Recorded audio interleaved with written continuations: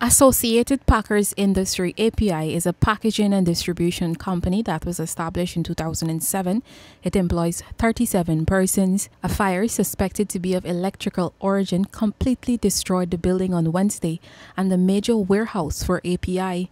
The owner, Mahendra Jaikaran, told the newsroom at the scene on Thursday that the fire was under control at first, but the Guyana Fire Service ran out of water, which led to the fire spreading rapidly. A building owned by the Sinco's trading and everything inside was also destroyed in the fire. The fire started just after 1300 hours on Wednesday. When the fire started, I wasn't on the premises. I was away. I probably took about, from when I heard, around 1:30. I came around 2 o'clock. By the time I reached, I was up the bank. And the building was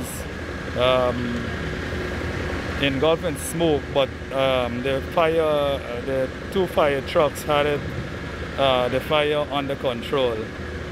But I understand they had 450 gallons of water in the tanks, and they ran out of water, and they attempted to get the water from the hydrants, and there was no water in the hydrants, and everything collapsed because there was no other truck coming, and the fire, after being calmed down by them for the first, started and from one building to the other, and so on. I know it's a bit early, but can you tell us the amount of loss suffered here for you? I don't know. I'm guessing here around 70 to 90 million dollars, somewhere there around. Was the building insured or the business insured? The stocks was insured. The buildings were insured as well, but I'm not.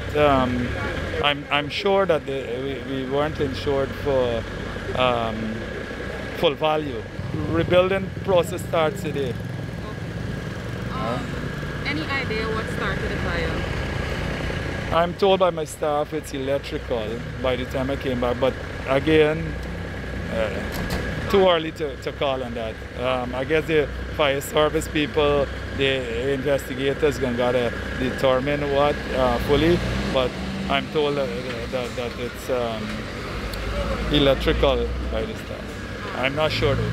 Firefighters were still trying to extinguish the fire on Thursday. An excavator was also being used to remove the debris from the building.